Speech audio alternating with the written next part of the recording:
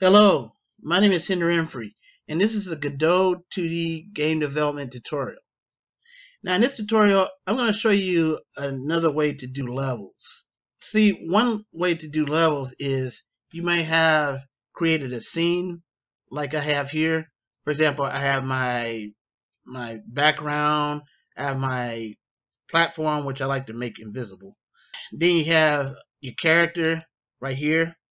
And you might have a way to get to the next level, such as this cave that I have here. And then once maybe our character hits this cave, he starts again in another scene that I've composed where the character's position and stuff is already preset. Because, in Godot, your scenes are self-contained, right? So one scene doesn't really interact with the other scene unless you do some really fancy code or something like that, or do another process. So you have your character here and you have your character preset in here too. Well, I'm going to show you a way of creating levels in which it's just an easier way of dealing with levels. See, what I like to do is I could create my levels like I've already done, but let's take Henry out right here. I'm going to save that. So now we have one level. We're going to keep Henry in this level, but we took Henry out of this level. So we got one level and then the next level that we're going to. Well, the way I'd like to do levels is I like to have all my levels in the same scene. And sometimes you can even have your entire game in the same scene. And all I'm going to do is just bring this level into this scene. And then when Henry connects with this cave, all he would do is just go up here. Let me show you. We got our scene set up. Okay, so the next level is called Blue Mountain. So I'm just going to click this chain here and then just click Blue Mountain and bring it in. Okay, and then the next thing that I want to do is have the next scene maybe up here so that when Henry goes to this next scene, the scene will be in the background. Otherwise, pay attention. If the scene was like down here or something, you won't be able to see Henry when he goes to the next level. Okay, so that's why we have our scene like maybe back here somewhere. Behind Henry somewhere. Okay, so next thing we're going to do is click on Blue Mountain, our next level, and I'm going to scroll out a little bit, and I'm just going to bring it up here. Okay, so that's our next level. So now watch what happens when we launch our game. Okay, so Henry, we can walk around and stuff, but the way I got it, if you press enter, you end in the second level. Then, you can always have another cave to either get back to that level or get to another level. I mean, however you want to do it. Okay, so that's the way I create my level. And that way is just a lot smoother and easier. And like I said, in Godot, I like to have my whole game in just one scene. That's just one way to do it. Because if you have everything in a self-contained environment, sometimes that could be more procedure and more things to worry about. So to get to that, the way I done was this thing that's called Go to Blue Mountain.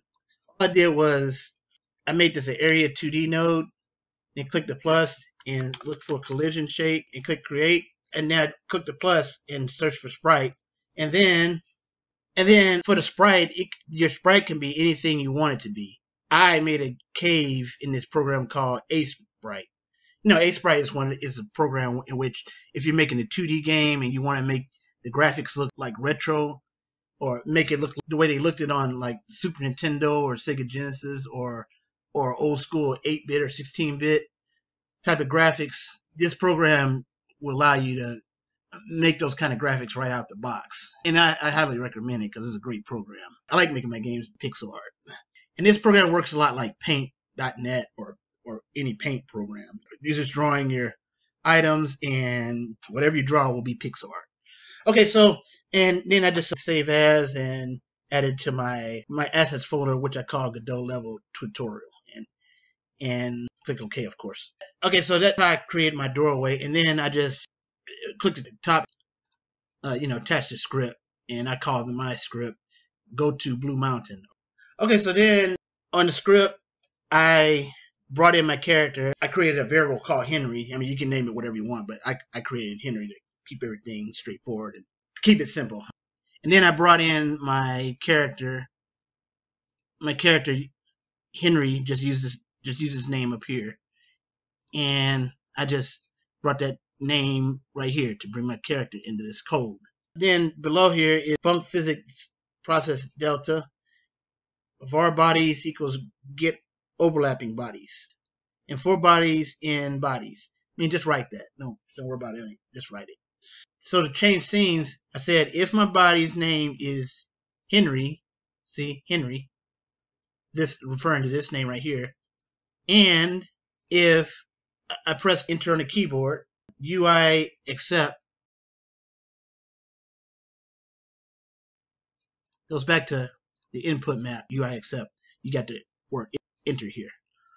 So if you press enter, then Henry will go to the 0 axis, as in the center right here, the center 0 here. He will go here, and he will also go up to minus 1,200. See? Minus 1,200. Look in this corner right here where you see minus 1,000, then you got minus 1,100, the second bar minus 1,200. So he'll come here, or he'll come here. So that's the way the script works. So whenever Henry collides with this and presses the enter button, that script will make Henry go up here, right here. And that's how you create your levels. Okay, this is just an idea, so let's watch that one more time, how this works. Okay, so Henry's here, press the enter button, he's here. Hope this works. This should be an easier way to do your level. Hope this helps. Till next time. Thanks. Bye.